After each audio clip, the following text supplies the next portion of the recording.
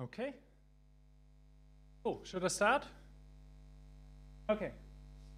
Hi. So I want to tell you why you should write a Wayland compositor. That obviously raises a couple of questions, like what's exactly Wayland, you know? What is a compositor? Should I start another side project? So let me first give you a quick introduction into who I am, why I think I'm qualified to talk to you about this stuff. So my name is Victoria. I am able to find with the username Dracolix on various platforms. And I work for System76. And I'm building their new desktop environment for Pop! OS. So closer to the microphone. It's a little annoying because I can't really exactly, okay, maybe that works better. Okay. Yeah, so I'm on the desktop team. So I built the new Wayland compositor that is kind of needed for a new Wayland desktop environment on Linux these days. I'm also a member of the Wayland protocols repository, which is like the governing repository with people from various interests in Wayland, from GNOME, KDE guys, and whatnot, Collabora, to discuss which parts of the protocol should become standard, might be standard in the future, how they could be changed to better accommodate certain use cases and stuff like that. And I'm also founder of Smithy, which is a small little compositor library, you know, written in Rust. And I've been doing that for about 5 years, which is why I'm now working at 76 for another year. And quick shout out at this point for Elena Berger, which basically started the whole Wayland ecosystem in Rust. So without her, all the client-side stuff wouldn't exist. And she also started the server-side stuff, but it was a little bit over her head to do this alone, and I was looking for a new side project at the time.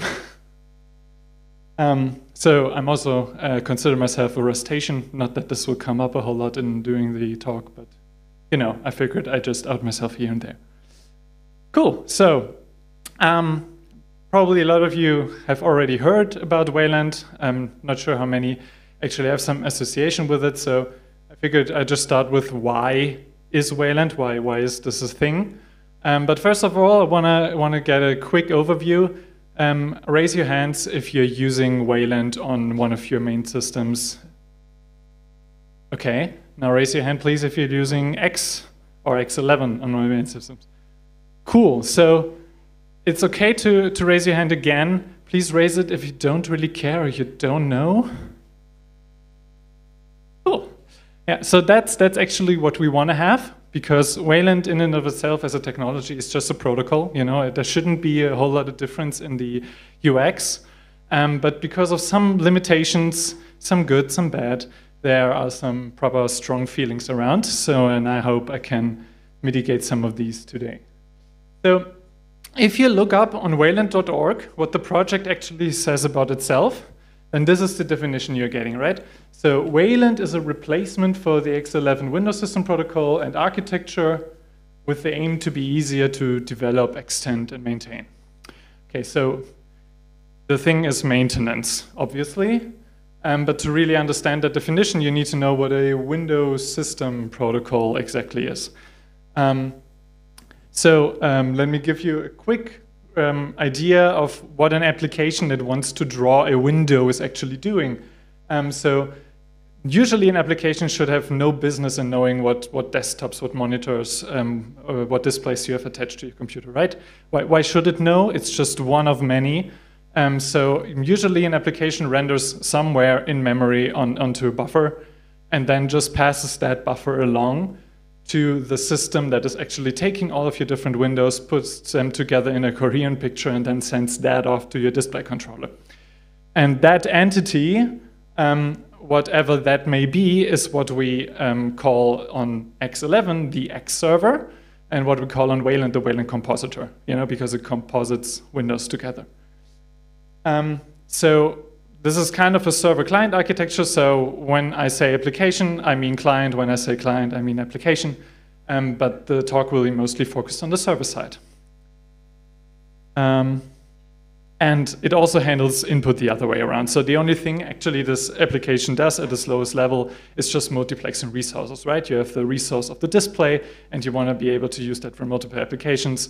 So that gets multiplexed, and the same goes for input. You just have one set of input devices usually, and you want to control multiple applications with it. Yeah, and that is what historically the X server has been. There was only one X server, and that was the thing that took all your buffers from all your windows, puts them together, sends them off, and then you get a desktop. So obviously, looking at the definition, there must have been something wrong with X11 that we're trying to replace it. So let's dive a little deeper into that. The biggest problem is there's no X outside of the X server, right? So we talked about a Windows system protocol earlier. The protocol technically is X11, and the implementation, the one program actually speaking this protocol on the server side, is the X server. And there's no other implementation that you would consider seriously using for the Linux desktop that also speaks the X11 protocol. And the biggest reason for that is that there are a lot of APIs in the X server, and it's really not fun to implement that again. Because the X server is 30, 40 years old, there's, for example, a whole bunch of drawing APIs in there, right? Because people wanted just to draw an application, so they wanted to draw some lines, they wanted to draw some curves, or whatever is easy to draw in UI, so all of those drawing APIs were initially in there. There's also, of course, then text rendering in there, right? What is an application without text? And anyone who had the pleasure working on text rendering knows how ludicrously difficult that can be. And that's definitely not something you want to implement into a compositor, yet that happened, because it made sense at the time. And there are dozens of mandatory extensions that you need to implement to be able to call yourself a valid X11 server. Some good, some kind of okay, but most these days relatively useless. But they're mandatory, right? The protocol demands they are there, so to be a valid implementation, you kind of need to have them. In short, lots and lots of legacy technology, which is exactly what Wayland aims to solve. So let's drive that point home a little further. I made some models. So here you see what historically the XOrg server looked like. You have this daemon, the XOrg server in the middle. The applications can speak to it. And it had a driver interface, right? Because, of course, you have different vendors of video devices. You have different vendors of input devices. And those only multiplied by time, right? So we have one of those for each giant vendor, sometimes multiple because of a proprietary driver and an open source one existing. And you have another one of those for every virtualized vendor like VMware and probably some other weird stuff. So this list is far longer than I make it out to be. And then there are input drivers because you can only abstract so much in the kernel, and when Synaptic touchpads on laptops kind of came around, they had their own driver. That's not really an issue these days anymore, but there's lots of specialized input hardware, like for example drawing tablets. Wacom used to have their own driver, and that kind of stuff. So if you then think about, okay, we have all these protocols in the X server, so that application gets pretty huge, and we have a whole bunch of drivers, and you quickly realize why the system is not scaling very well.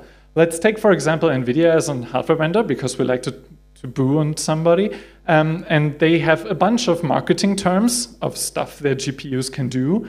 For example, surround view, like you can link multiple displays together so they behave as one. You have SLI, where you can link GPUs together. You have stereo rendering. Anyone remember 3D TVs? You have in laptops, of course, Optimus setups where you have an integrated and a dedicated GPU. You have VR these days and low latency capture for game streaming or recording and G-Sync variable refresh rate, right? And for every one of these marketing terms, there exists probably the same technology under a different name by another vendor, right? So AMD, or in the old days ATI, probably has this implemented as well. Intel is now also entering the space. So if you have those separated drivers, you have a whole lot of code application, right? Everyone basically does the same thing, but with their own implementation, because that's how X11 used to work. These days, the situation isn't that bad anymore, right? So we have in the kernel something that is called KMS now, which stands for kernel mode setting. Okay, cool, that's the mode setting component in the kernel, I guess. What does it really mean? Well, it's part of the DRM API, not DRM as in digital rights management, but as in direct rendering manager. We really suck at naming things. What is that? Well, I don't really have the time to cover it, but it basically abstracts a lot of common features of graphic cards and resource constraints related to those features, right? You maybe have 5 outputs on your graphics card, but the graphics card can actually only drive 3 at once, and maybe if you use one analog output, the other analog port also doesn't work anymore, but you can use 3 digital ones or something like that, right? So all of these constraints and a lot of the features on the previous slides are much better abstracted by this API these days. So we kind of just only need one driver anymore, the mode setting driver. And the same goes for input. We have libinput these days. Libinput has a bunch of code that deals with whole weird quirks of a lot of weird input devices and tries to abstract them away in a way that makes sense for developers, right? You have mouse with numerous of buttons, you have keyboards, drawing tablets are also in there, you have touchpads, you have touch screens. So that also gets rid of a lot of drivers. We just have a libinput driver and everybody's happy these days, right? No, not really. This is basically just how it started. We started at the kernel level, revising all of that stuff. We added different layers in between. For example, we have on most systems, at least in our systemd here, because nobody actually wants to run XOrg as root on their system, but it needs to communicate with hardware. So that's what systemd is doing there. And then we, of course, have modern desktop environments, right? Nobody is running XServer on its own anymore, though it technically still works. So we have a whole bunch of special clients that are taking the role of a window manager or of a compositor, and that is actually the same function that the X server is actually doing on its own if you want to, or that a Wayland compositor is doing. It allows you to offload the compositing in a completely separate process, which can then do fancy drawing animations like rotating cubes when you switch workspaces and stuff like that. So at that point, the X server is really not doing a whole lot anymore, right? So the compositing is laid off, window management is laid off, there are a whole bunch of specialized clients. Why are all these clients communicating through this giant pile of crap that has accumulated over the years anymore, right? That doesn't make a whole lot of sense. But also this picture is way too easy, of course. There used to be, so if you want to do hardware acceleration, there used to be a library called libglx, which is heavily tied to X11. So you get like this weird interconnected dependencies where if you have an application that uses libglx, there needs to be an X server to talk to the GPU to do rendering stuff, even if you wanted to do off-screen rendering, right? Even if something was never displayed in a window somewhere on a screen, you needed to have an XOrg running, whose primary purpose it was initially to multiplex screens. So what kind of sense does that make? There are other libraries in the mix these days. So libgbm handles memory allocations for buffers that you want to actually send to your display controller. So that is used by the mode setting driver. And libegl starts to replace libglx because it can actually run on different backends. So you can have an X11 backend if you want to draw on a window on an X server. You can have a Wayland backend, but you can also have a headless backend and a whole bunch of others. And that is a much better separation because usually GPU and display controller, at least in the modern world, are on the same physical device. You have a graphics card which can do rendering and which can drive displays, but they don't have to be. Like on most embedded devices, on ARM devices these days, on phones, those are separate entities that might even not share the same driver, because why would they? One thing is just concerned with taking a buffer, putting that somewhere on the screen, and the other is concerned with doing rendering really fast. They actually don't have any correlation. So XOrg kind of creeps into all of these libraries and drivers, and we want to get rid of it. And the desktop environment is a whole bunch of different stuff. Like you also have applications like maybe a settings application that belongs technically to your desktop environment. And it's really not that nice to maintain, which is hopefully now a little clearer. So what we want to have instead is something like this, where we have a Wayland compositor which does a whole bunch of this stuff, right? So it is the shell usually that is implemented inside the Wayland compositor, though it could be externally.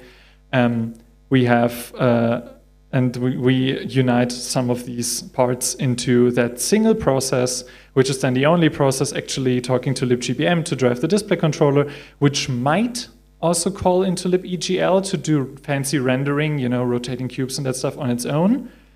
But it doesn't have to, because we have now a much clearer line of separation of concerns, right? The applications might want to use the GPU, the compositor might want to use the GPU, but the two don't really need to know about what the other is doing. They're just passing buffers around a protocol, right? Easy. And what's important to get here is that a Wayland compositor is just one implementation of the same protocol. So GNOME has their own Wayland compositor, KDE has their own Wayland compositor. There are smaller ones like Sway, or the ones built on Smithy or whatever, and they all implement the same protocol, but they are not the same thing. And with Wayland, it is much easier to reinvent the wheel, so to speak, and to do your own thing if you're not happy with the stuff that is already out there. And it's also because we have now a clear separation, not bound to any particular backend or driver or hardware. This is just how most of them look if you're looking at the Linux desktop. But really, every application speaking the Wayland protocol doesn't really know what the compositor will then do with its buffers. It doesn't have to run on libinput, on KMS, on Linux. There are Wayland compositors for other operating systems that work just fine with a Wayland application. And of course, things are not that easy. We kind of get XOrg creeping in again because of backwards compatibility. You know, you want to run your old apps, a lot of games maybe that will never get ported to Wayland, or Java applications which should still have a long road ahead for native Wayland support and all of this good stuff. So you kind of have another XOrg running as a separate process, speaking the Wayland protocol to the compositor and then just being an X server to apps. And that is also not a re-implementation. That is just a different front end for the X server itself. So all the legacy code is still in there, although not used in this specific use case. So listening to this talk so far, you might get the idea that Wayland is all about technology, but that's also actually not the case. We now have the chance to do some things right because we are starting from scratch again, right? And one of these things is what I like to call use case over a mechanism or policy. What do I mean by that? Let's take a look at an example. This is a rather old but still very relevant specification, the ICCCM. And we just take a look at one specific part of it, 4.1.7, that regards itself with input focus, right? How difficult could that be? One application has the focus, and that's where your keyboard presses go, right? What could go wrong? And immediately it starts to list a number of modes of input focus that an application can have. The first one is kind of simple to understand. It's no input. The client never expects keyboard input. And then it lists a bunch of examples that nobody actually uses these days anymore. But, you know, input on, output only client. OK, I kind of get that, I guess. Right? So we have a client that doesn't want input. Sure. Then the next one is passive input. It never really explains why it's passive, but OK. And that also starts kind of sanely. The client expects keyboard input, but never explicitly sets the focus. And an example would be a simple client with no sub-windows. OK, so this client can take input, but it will never grab input itself. OK, good, easy enough, I guess. Then comes locally active input, and that explanation is much longer than what is written here. And that is basically the client expects to get keyboard input at some point and then might shuffle the input around its own windows. Why would a client do that? I don't know. It seems unexpected to me that suddenly a different window is focused than I clicked on, but that's a mode, right? That's something XOrg does. And then there's globally active input, and that thing is huge and pain to look at and to understand. And the important thing for the point I'm trying to drive home is this is all a mechanism, right? XOrg just tells you how input is managed, how input focus is managed.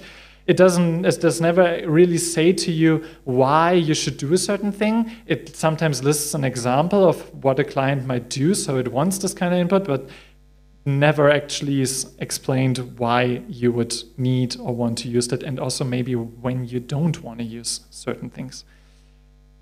Let's take a look at the Wayland core protocol instead and what it says about this. There's the keyboard.enter event. Okay, easy enough. The description starts with enter event. Okay, cool. And it just says notification that the seed's keyboard focus is on a certain surface.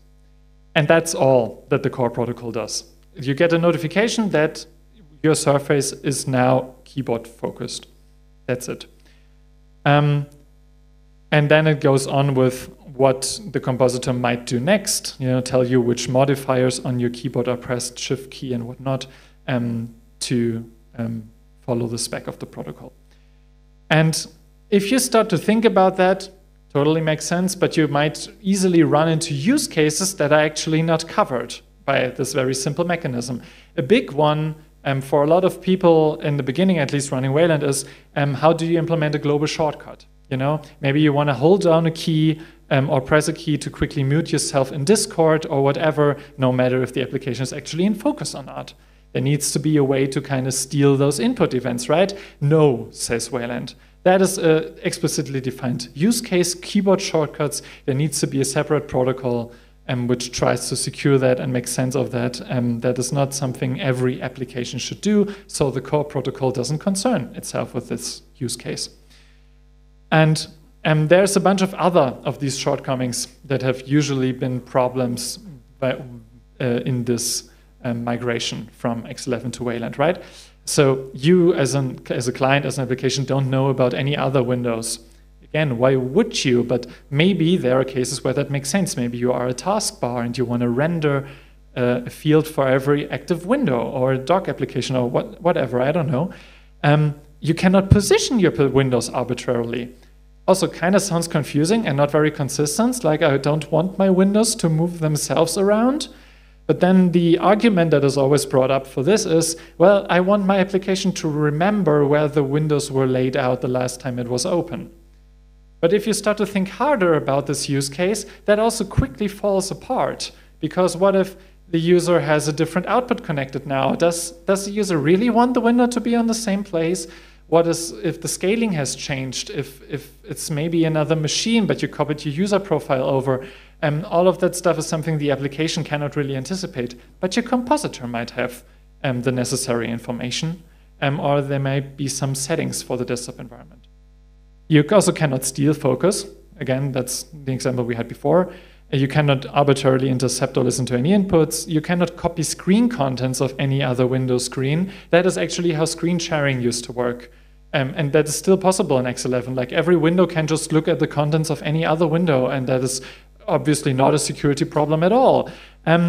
But there's a solution to each of these things, and the problem is just that in the beginning, where Wayland was kind of new, all of these things were not specified yet. So obviously a Wayland desktop environment couldn't do these in a standardized way. These days, a window of one application might make itself known to another application. Or you can ask the compositor to save and restore state for you. And you don't even have to specify what state. You just say, well, if I'm restarted again, I want this kind of feel familiar to the user.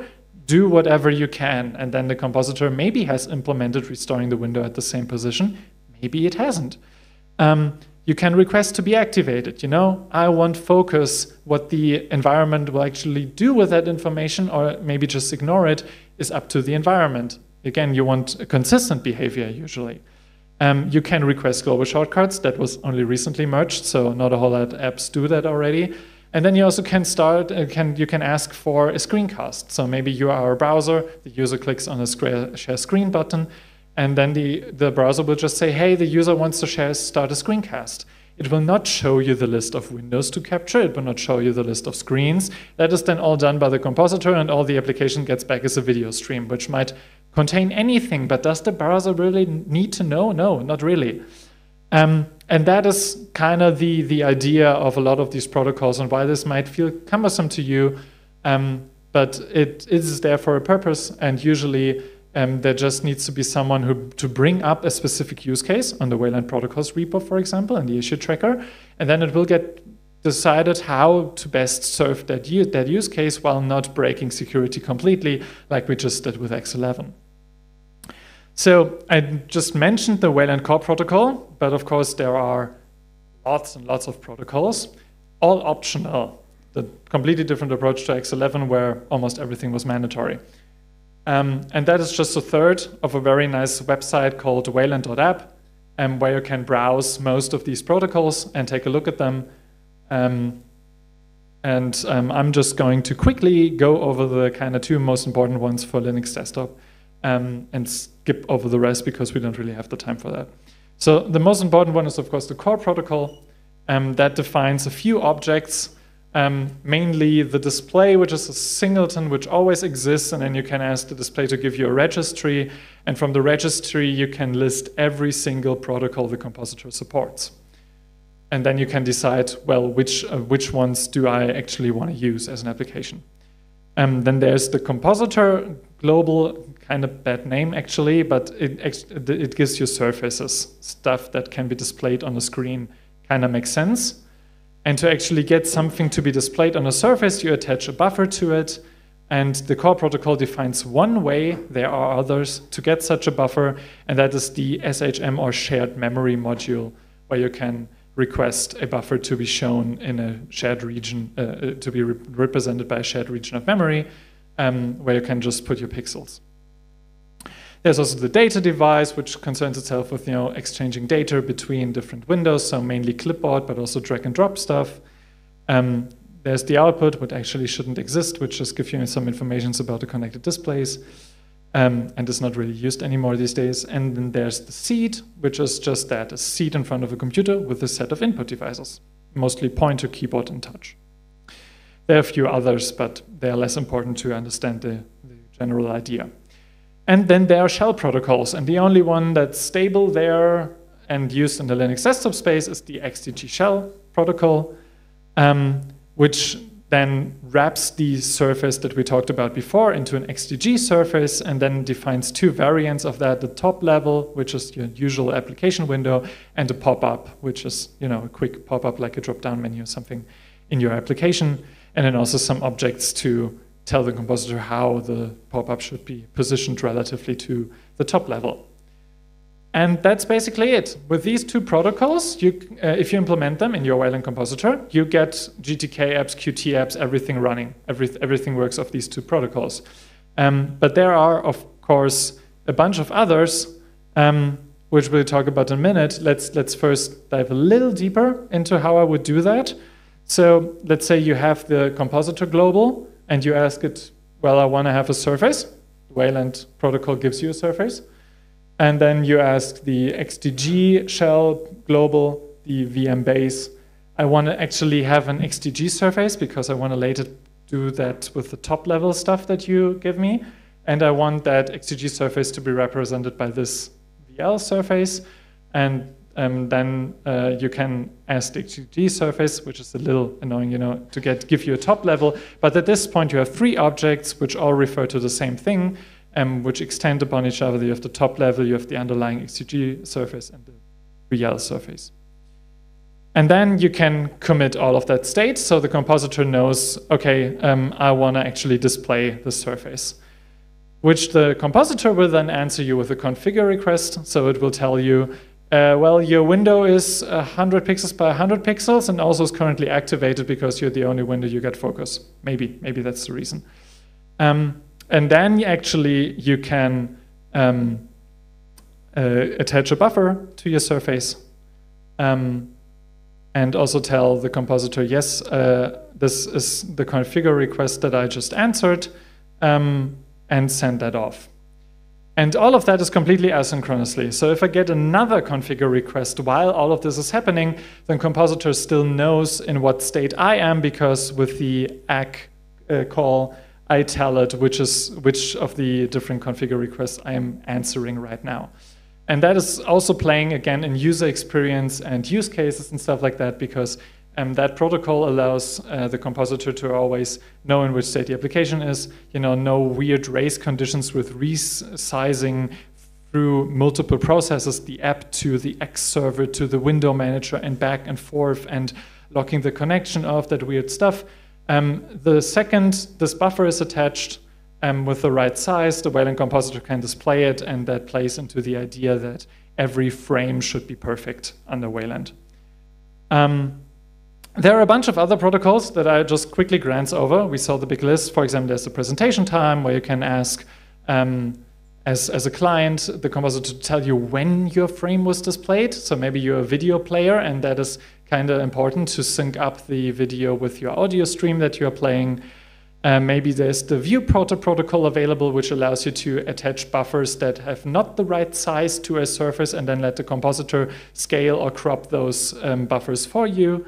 There's the decoration protocol, famously not implemented by GNOME, which allows the compositor to tell the client if it would like the client to decorate itself or not, and then the client can tell the compositor what it is actually doing. There's the tablet protocol for drawing tablets, because those were kind of not specified in the core protocol. There's the relative pointer protocol, which might be used by games to get relative input events, so that when you're hitting the screen, the edge of your screen with your mouse, your first-person shooter will not just stop moving, but you can freely rotate 360 degrees. Or the text input protocol, which is used for accessibility stuff, like on-screen keyboards and such. There's the recently merged fractional scaling protocol, which should hopefully improve blurry text on high DPI screens. There's the content type protocol, which is a very, very nice example for a use case again. So with that, you can say as a client, well, the contents that I'm showing are of the type game or video or text or whatever. And then the compositor can decide to do something with that information. Maybe it wants to try to lower the latency of the rendering pipeline if a game is displayed. Maybe not. You as a client shouldn't care. You don't have any control about this, but you can try to give as much compositor information to the compositor to let that make an informed decision for you. And that is the thing, right? So there's a bunch of optional protocols. A lot of them, even if they are unstable or currently in staging or whatnot, are still implemented by compositors. You also find that information, like which desktop environment actually supports this protocol, on Wayland.app. And then you can go ham and either just take the fewest of those protocols or all of them or whatever the compositor gives you, which sounds really annoying. So let's quickly jump into the perspective of an application developer, and usually you don't have to handle any of this, right? So usually the toolkit does this for you. I said previously GTK and Qt only need 2 protocols, but they will use a bunch more of these if they are available, and if not, just fall back gracefully as good as they can. But that kind of leaves the question, how do I do stuff that involves the compositor and that is not really covered by these protocols? Like, how do I intercept input if I need to do that, if I want to do global shortcuts? How do I do screen sharing or maybe remote desktop stuff, where I need to inject input events? Or how do I write certain clients? Like on X11, I could just write a taskbar or lock screen or clipboard managers, right? Those are a thing. How do I'll do all of this stuff on Wayland? And theoretically, there are protocols for this under certain namespaces, which is why you see a lot of VLR for real roots, for example, popping up there. We'll talk about that later. And then there's another different set of protocols that kind of do the same thing, for example, by the KDE guys, or that sounds similar, but GTK shell actually does nothing that layer shell or that plasma shell does. And that's really bad as a client, right? And also, if the toolkit is handling all of that, do the toolkits need to implement every single protocol? Do I need to ask my toolkit for writing a launcher? That also seems kind of weird. No, you would actually not use any of these protocols. You as an application would instead use the XGG portal or desktop portal API, which is a dbus API. So now you might ask yourself, okay, why do I need to involve another technology with this? What is the problem with Wayland? Why can't we standardize a protocol and just use a Wayland protocol for that, right? And the thing with Wayland is, it might surprise you, but it's not X11. And the problem with that is, if you're, for example, a browser vendor and you want to implement screen sharing, you don't want to implement that for X11 and for Wayland. It's already bad enough that you need to do this for every single operating system. Maybe you don't want to implement multiple ways to do the same thing in the same operating system, right? At some point it gets silly. And also the Wayland protocol is sadly not the easiest to proxy and to secure in some kind of way. So dbus steps in here because it has no connection to any of these things. It works on Wayland or X11 or nothing. It doesn't care. And it's already can be proxied and authenticated, as we, for example, see with Flatpak, which does some sandboxing and filters, deboss calls and stuff like that. So we can get proper permission dialogues if you care about that sort of thing. Which leaves the question, why are these Wayland protocols there?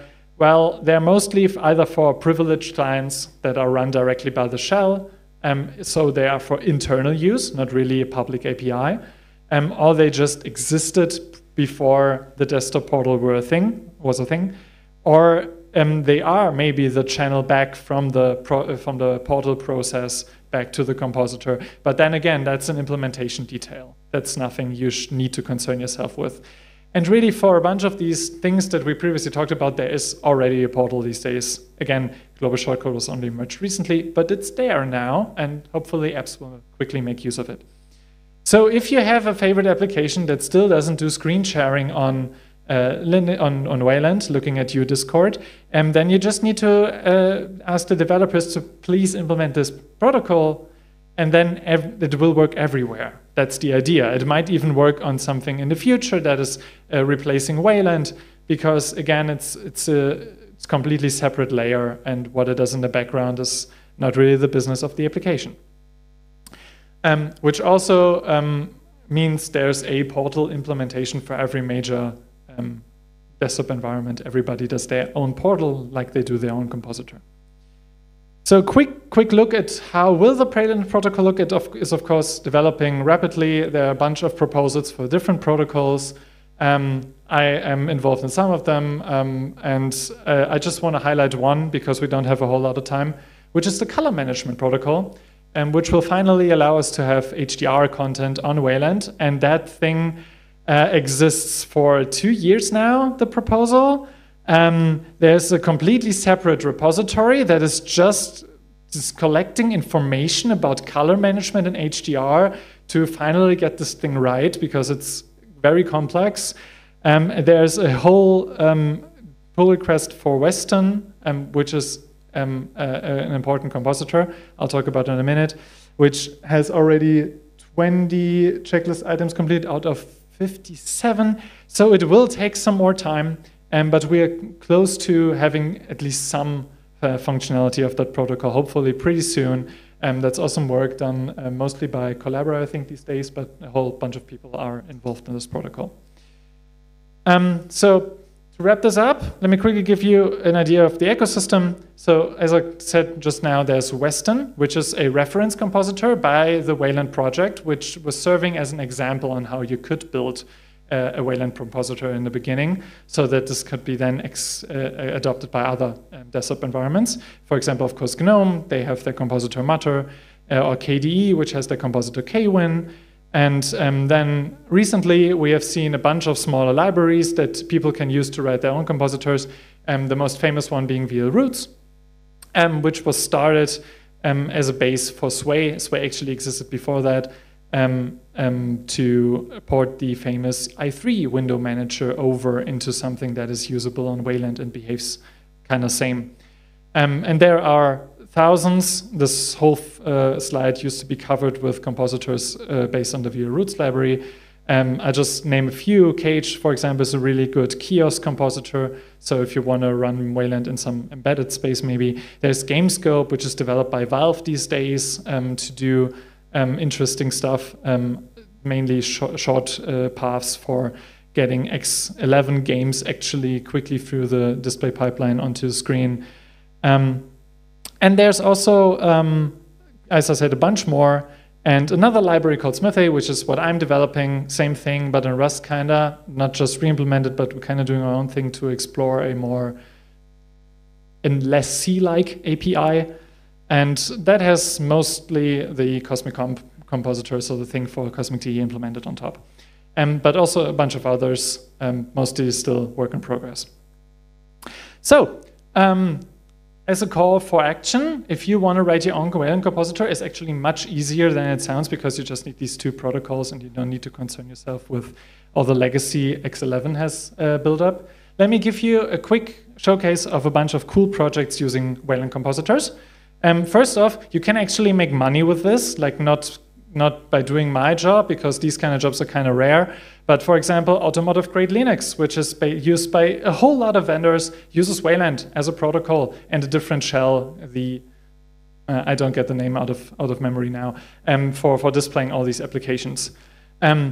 Probably, we don't know, because they are not using automotive grade Linux. Tesla is also doing Wayland stuff because it's far easier to implement, and then just runs Wayland on top of that to get Steam running, because that's a thing you can do now in your car. Cool. Who's definitely using Wayland, which you know about, is Chrome OS with their recent Steam beta, but they have done so previously to get Android apps on Chrome OS. They just implemented a Wayland backend in Android because it's, okay, we get a buffer and we kind of shove that into the different system, and then that also works. Of course, SteamOS does. We just talked briefly about Gamescope. And there's also other companies doing weird stuff like running Linux applications on Windows through VSL, which is really cool technology. If you want to know more about how this Chimera works, I highly recommend their latest update talk on the technology from this year's Ubuntu Summit.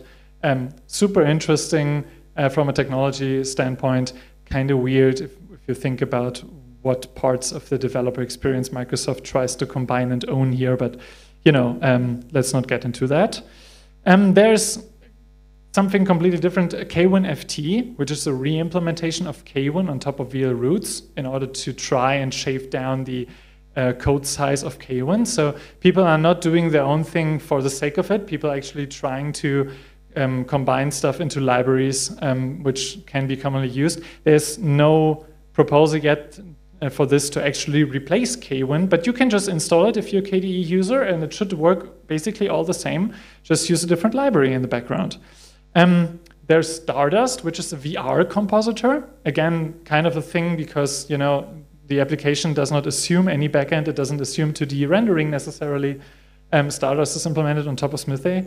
There's Waydroid, which does what we talked about with Chrome OS, just in open source. So you can get your Android reps running on your Wayland desktop, because why not? I'm not shilling about my own compositor, but I'm shilling about a different component built from a colleague of mine, which is the Cosmic Panel, which is our panel and also our dock application powered by the same technology. And that is just a Wayland compositor. Every single icon in there is an XTG shell app, and then the compositor just places them nicely next to each other, translates the input coordinates, and sends the buffers back to the host compositor, and then spawns pop-ups of these applications as native pop-ups for the panel. So it's really extensible. You can just load Doom into there, or I don't know, whatever you want. There's also some interesting stuff on CI pipelines. For example, VLCS is a library which you can use to test your compositor, that it implements all the protocol functions in spec and then run headlessly against, and it tells you if kind of the functions are doing the expected thing or not. Super cool project from the Mir guys. Mir is kind of still around from Canonical.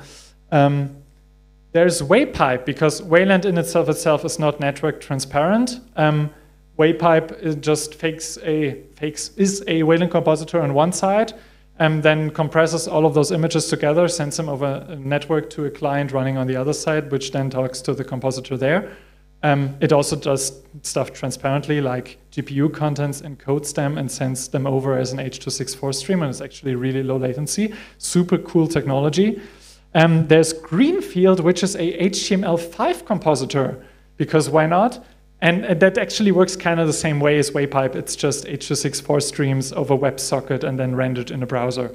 But also kind of cool and interesting. There's this little weekend project of mine, which is running a Wayland compositor as a GStreamer plugin.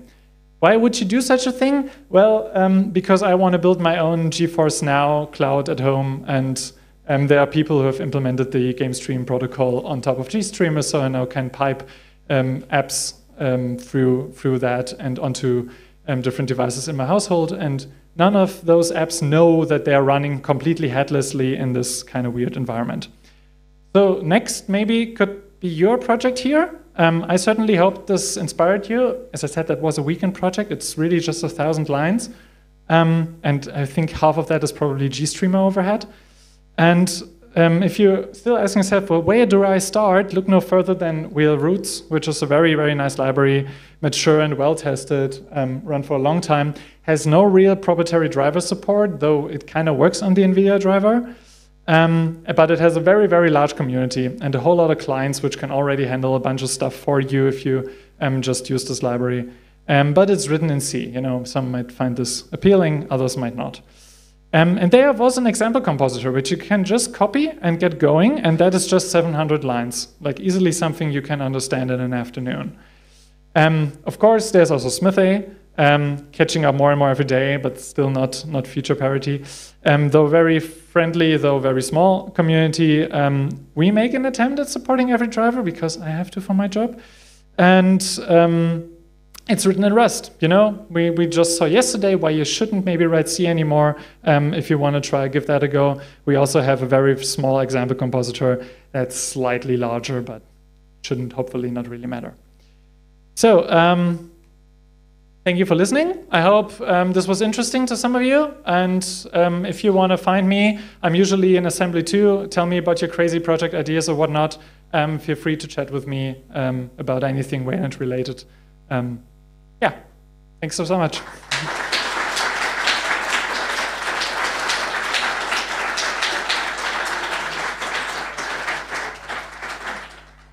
I hope we still have a couple of minutes for questions. Anybody has any?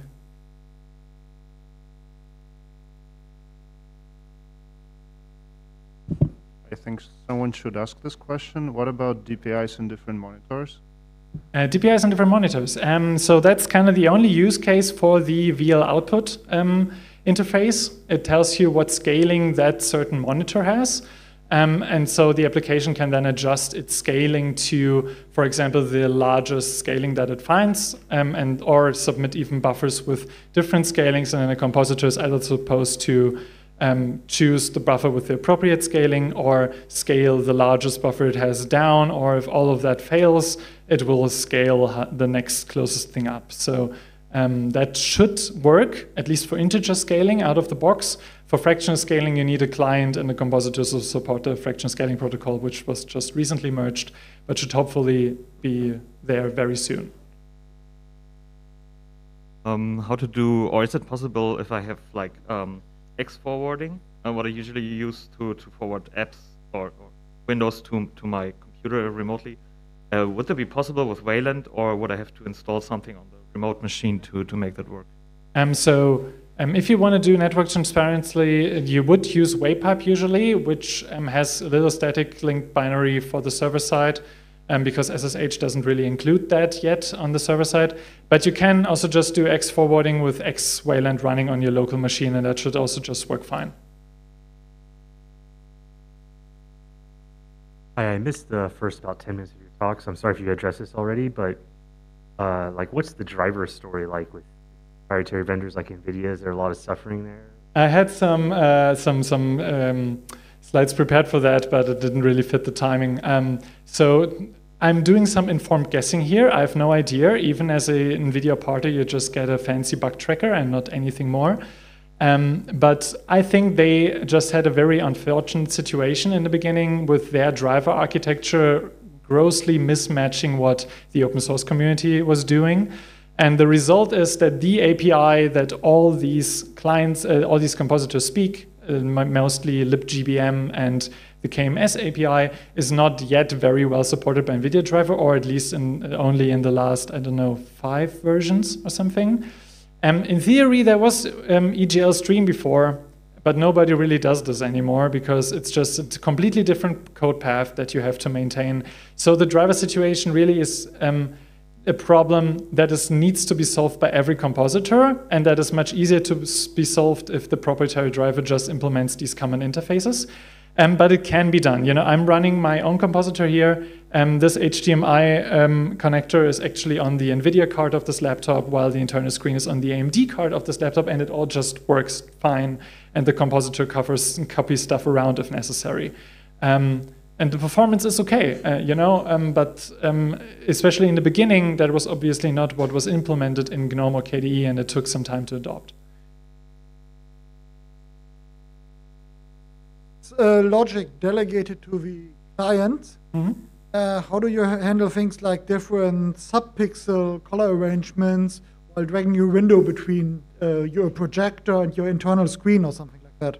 The subpixel arrangement is actually communicated via the VL output protocol, and you know as a window on which outputs you are shown, just not the position there.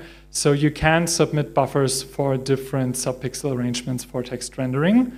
Your toolkit just needs to do that. Or if you implement your own toolkit, things have gotten a lot more difficult in the last couple of years to do all of these stuff and accessibility and whatnot. But really, building a good user experience was always difficult. So I would strongly recommend to just use GTK or Qt.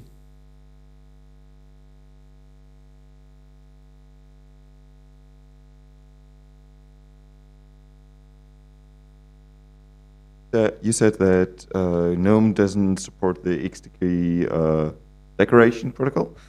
I'm not sure, but I thought that was addressed using, if the application supports it, using the libdecor library by the GNOME developers. Libdecor just does client-side decoration for you. So if you are a client and you don't want to deal with decorations, but you want to have nice decorations, you use libdecor. Unfortunately, libdecor doesn't really have, I think it's still an open pull request, a GTK backend to draw the title bar with GTK, so it would fit into the GNOME theme.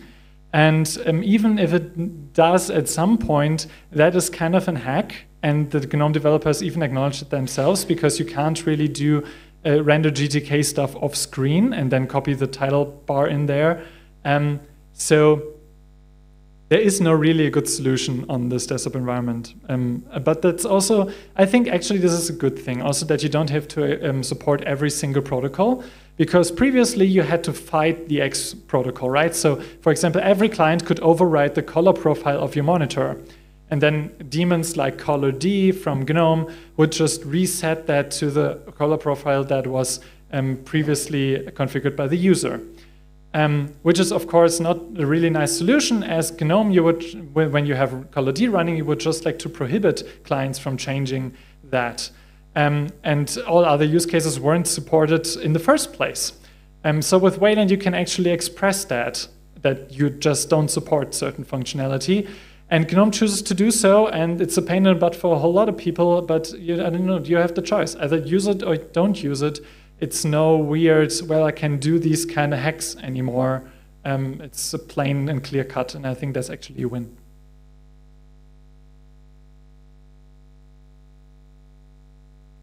Cool, thank you so much. As always, the hallway track used in conferences is usually the most interesting, so if you want to know anything more about all of this stuff, I could have easily talked 3 hours about this, you know. Feel free to chat with me about it. I'm also here the next couple of days. Again, thank you so much for listening. Also, thanks to Janice for dragging me to do this on the last day of the call for participation. It was a nice experience. Thank you so much.